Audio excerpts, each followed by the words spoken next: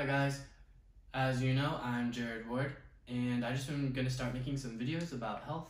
I think it's really important, especially given the current coronavirus, the political climate, all the tension between different people. I think it's super important we start talking about what you can do to support your family and yourself.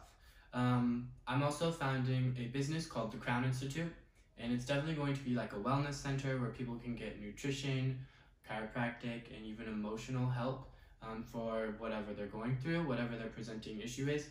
But it's also an institute because I really value educating communities and families and individuals all about how they can better take care of themselves. Because I really believe that healthy societies, cities, countries come from healthy families. And healthy families require not only healthy physical bodies, but healthy souls and minds. And so that's really the purpose of my business that I'm starting. And I'm hoping to provide a lot more like free resources and videos so that you guys can become independent and strong and don't necessarily have to follow like the mainstream thought on a lot of different things. So swimming against the current is good. So thanks for watching. So the first topic I want to talk about is the gut. So this is probably my favorite topic to talk about in pretty much almost everything I've studied, just because so many things start and end in the gut. You may have heard that 70 to 80% of your immune system is in the gut. This is true. It's because we have lots of different beneficial bacteria and organisms that live in there that help us produce vitamins, they help us fight off invaders, things like that. So when I think about coronavirus or just like any sickness in general, just the seasonal flu, some people get it and some people don't. And what's the difference? The difference, I believe, is the strength of your immune system. So I think it's easy and rational to say that if you're struggling with your immune system and if you're getting sick easily, you might want to take a look at your gut. So let's talk about it. So a couple other signs of gut dysfunction. Obviously, digestive issues is super obvious. If I have diarrhea, constipation, bloating, okay, something's going on, right? But let's think a little bit bigger than that. One of my favorite examples of gut dysfunction is actually eczema. So the skin and the gut, they kind of mirror each other. Like if I put lotion on my skin will absorb the lotion, right? If I eat food, my gut will absorb the food. They're not exactly the same tissues, but they're similar. And so I just like to use that analogy that if you're having something happen on your skin, like eczema, acne, dry skin, overproduction of oil, anything like that, we want to look at the gut as well. It's good to investigate gut. Putting on tons of creams and stuff, like that's good for symptomatic relief, maybe it'll help, but it's good to look at another perspective as well. Another sign of gut dysfunction is actually autoimmune disease. One of the most common is Hashimoto's, which is a thyroid autoimmune disease. A lot of times that comes from gut dysfunction. And if you have, because really, like if you've heard of leaky gut, that can lead to a lot of immune conditions, right? And so once you have one autoimmune disease, usually you're kind of headed towards another one because your immune system is malfunctioning, so it's not just going to affect only one tissue or one organ. Another one that people don't really think about is actually musculoskeletal pain. I hope you can still see the board. But musculoskeletal pain, so like knee pain, back pain, headaches even, all those types of things can be very related to the gut because it's all about inflammation. The more inflammation you have in the body, in your body, the more easily you're going to experience pain. So for example, I had a patient, he had knee pain that wouldn't go away for a long time, right? And he was getting adjusted, he was getting muscle work done on it, he was getting massage on it, things weren't really working. I put him on a diet plan and a nutritional supplement plan, and his knee pain went away because his body was just so inflamed that even a past injury was still acting up, right? So some of your musculoskeletal pain could actually be coming from the way you're eating and your gut health. Next I want to talk about mental health. Actually, a lot of people don't think about mental health being related to the gut. So there's something called the gut-brain axis, and it's basically like a highway of communication between the gut and the brain. Also, 80% of serotonin is made in your gut. So serotonin is like the joy or the happiness hormone.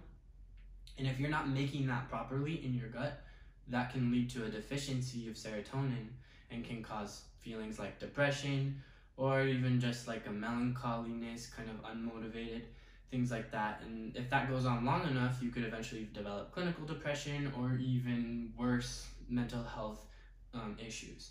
So when you're struggling with negative feelings or feeling unmotivated or low energy or depression, it's really important to look at the gut, because that could be, fixing the gut could be the root solution for your mental health. And then finally, another sign of gut dysfunction is actually joint conditions. So I actually was in my class this week. Me and all my classmates are taking a class with Dr. Dan Murphy. He's really great. And he actually showed us a study how people who couldn't regulate their blood sugar, so their digestion wasn't working the way it's supposed to, actually developed disc disease in their spine, right? So what happens is if your blood sugar is really high or whatever, these sugars basically attach to proteins and kind of make them unwind. And proteins are what we're made of. It makes us strong, it makes our joints strong. And when those unwind, you basically get arthritis or degeneration of the joints. So if someone comes to me and they have a disc issue or they have low back pain, I'm gonna be wondering, how's their blood sugar handling? How are they handling their health and their gut health? And that could be the root cause of why they're not getting better. So you need someone who really knows how to look from multiple angles at your symptom. Your symptom is just the final presentation of the root issues that have been going on. So how did our gut health get so bad? Well, as a culture, we have poor nutrition. We have really poor nutrition. Our food is much less nutrient dense than it was 50 years ago. That's just a fact. And there's no really way around it. And that's why so many people experience great results once they finally get on good quality supplements, because they're actually eating nutrient dense foods, or they're supplementing their diet with nutrient food-based supplements. Food-based supplements are different from the kinds that you get at like Costco or somewhere like that. Costco's a start, but it's not going to be the food-based really good supplements that I would recommend you to take to really get the bang for your buck. So we have poor nutrition, which is just unfortunate, and so because of that, our bodies just don't have the building blocks to stay healthy. Some examples is gluten and lectins. Both of those, what they do, like say this is our gut lining, they just go in and they dissolve and cause the cells of the gut lining to widen apart. And when they widen apart, that's called leaky gut, and that causes inflammation, and it's just a kind of a downward spiral from there. So we're always eating gluten and lectins. Lectins are basically in grains, and that's just like a plant defense mechanism, right? You've always seen, like, I don't know, if a deer or a squirrel like eats a piece of fruit, right? And then they poop, they're gonna poop out the seed. And that's because the plant has a defense mechanism in the seed to prevent the body from digesting it. Well, what humans do, we take those seeds and we grind it up into a flour and we bake bread or something like that. And if we're not strong enough, we're actually eating just a little bit of toxin with every type of carbohydrate, or most types of carbohydrates, most grains. And those are called lectins. And so it's really important to evaluate how much gluten and how much lectins you're actually eating. Another thing that we do on top of that is not only do we eat the poisonous, like toxic grain, but we also spray it with glyphosate. And glyphosate is called Roundup, or like things like, that's basically what it's called.